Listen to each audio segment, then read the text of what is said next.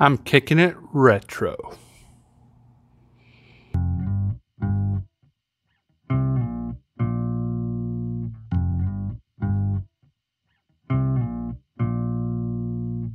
Welcome to Life in My Shoes. Today I'm reviewing the Tretorn Rawlins. So as you know already, I'm a bit of a shoe aficionado. And so much so, at one point in my life, I had to institute a rule that should I buy a new pair of shoes, I had to buy a pair of equal value and donate them, or I had to get rid of a pair I had, either donate or throw them away. So fortunately, I'm not in that era right now because I was able to get these. So I was in the market for a pair of retro shoes, a la the Nike Cortez. If you're familiar with them, they're a pair of retro, look very similar, but it's Nike. There were some challenges there. One, I couldn't find the price point I was looking for in the Nike Cortez. Two, I couldn't find the price point in the color stay that I was looking for.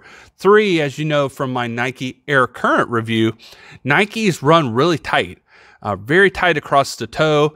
I sized up to a 12 in the Air Currents, and my piggies are screaming every time I wear those shoes. So that was the challenge I had with the Nike Cortez. Some way, shape, or form, I stumbled upon a review of the Tretorn Rawlins.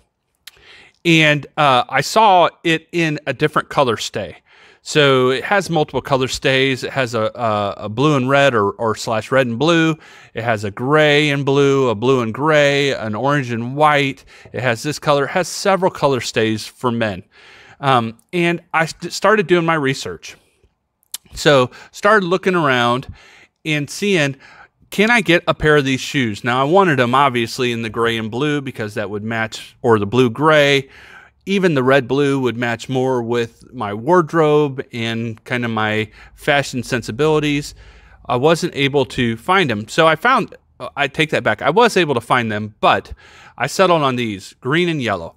Now, I don't have a lot of green or yellow in my wardrobe, but the deciding factor was these were $22 brand new on Amazon.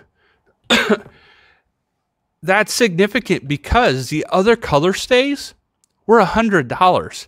So a $75 to $80 difference for a color stay, the exact same shoe, was a no-brainer for me. So I bought the Rawlins. I'm familiar with Tretorn brand. I wore Tretorn Nightlights in high school as my summer shoe. Bought a pair of leather ones, wore them into college, enjoyed them. These are good. I've enjoyed these. So let me tell you a little bit about them. I got the green with the yellow. They come with the yellow laces. They also come with green laces. So you can swap them out if you want. I like the yellow because the shoe has more green on it. And I wanted to have more of that accent. Has a good rubber sole. Good amount of grip, pretty comfortable. I bought these in an 11.5. I am generally a true to size 11, but as you saw from my Nike video, the Air Current, I had to buy a 12 in that, and I'm still having issues with that. In my Ultra reviews, I've had to go anywhere from an 11.5 all the way up to 12.5 because shoes are just erratic. So I was playing my bets because I don't like to return stuff. So I was playing my bets on this, and I ordered this in an 11.5. I will say I could have gone with an 11 on it. So they are pretty true to size. The reason I did is because the Nike are very narrow in the toe. As you see, these are very pointy. So just looking at them online, my concern was that this was going to be a little too tight through here, and I needed a little extra volume. So that half a size was that. In fact, the width is super adequate. So they're not narrow. The narrowness happens up in here and doesn't really affect the toes scrunching together. So they are very roomy, and thus I could have gone with a true 11.5. They are super comfy. They're not the most comfortable. I wouldn't say they are a cushy ride. They're a comfortable ride. I don't have any complaints at the end of a day wearing them for a full day. No complaints from my feet whatsoever.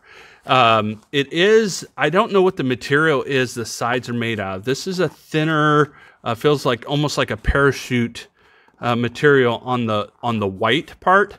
The green is like a suede. The yellow here is a leather, and here is a leather. And the laces, as you can see, they're double knotted, are significantly lengthed. So again, a very comfy shoe, rubber. You can see they got some of the debris on them from, both of them have some of the debris on them from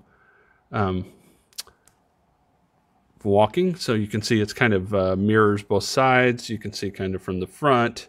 I haven't really gotten any comments on them, but I've really liked them. Again, I would have loved a different color stay, but for $22 versus $100, they were good. They're a stylish shoe, very retro.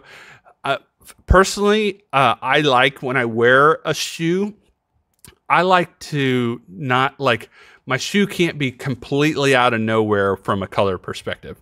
So when I wear a green and yellow shoe, I need to either be wearing green and yellow, or I need to be wearing all neutrals.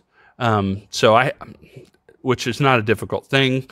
Most of my wardrobe is neutrals. My favorite color is heather gray, so I've got a ton of heather gray stuff. So I can throw these with a pair of jeans, a heather gray shirt, and have no issues with it. Beyond that, I would need to get like a green or a yellow shirt to wear with these shoes.